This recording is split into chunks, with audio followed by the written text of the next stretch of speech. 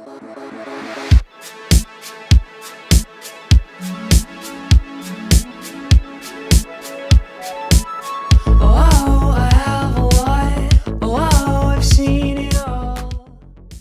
up, internets? I'm Hamilton, and today we're going to talk about one of my favorite things, vinyl toys. But not just any vinyl toys. We're talking about Jankies from Superplastic. So what's a Janky?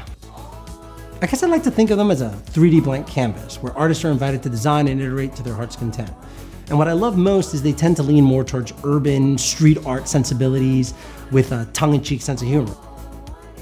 For those familiar with the toy scene, you're probably thinking, that sounds a lot like a dunny. And you wouldn't be wrong. Hell, one of the founders of Superplastic is Paul Budnitz, founder of Kidrobot, and half of the dynamic duo that created the dunny. Yes, the same dunny that's probably on your bookshelf, in your office, but more importantly, in the MoMA. I like to drop that little fact on my friends that don't understand my obsession with toys. They look it up and then they're blown away. And I go, yeah, duh. So like the dunny that was created by Paul and Tristan Eaton, yes, that Tristan Eaton, Jankies are a team effort between Paul and Huck Gee. Now, for those not in the know, Huck's a rock star in the world of designer toys. He's created some of the sickest and cutest designs. Sadly, the toy business is hard and Huck decided to close shop. It broke many hearts, including my own.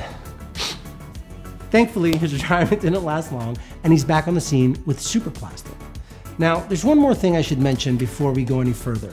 Jankies all come in mystery boxes, so you don't really know what figure you're gonna get. It's fun and a bit masochistic, but for those of people that don't really get it, they at least include this little legend here that lets you know what you might get. If you like what you saw, let me know by hitting the like or subscribe button down below. If you're interested in picking up your own Jankies, I've dropped the link below. I should note that I'm not paid or sponsored. I'm not making any money off of this. I just believe wholeheartedly in the product because they're amazing. Bye.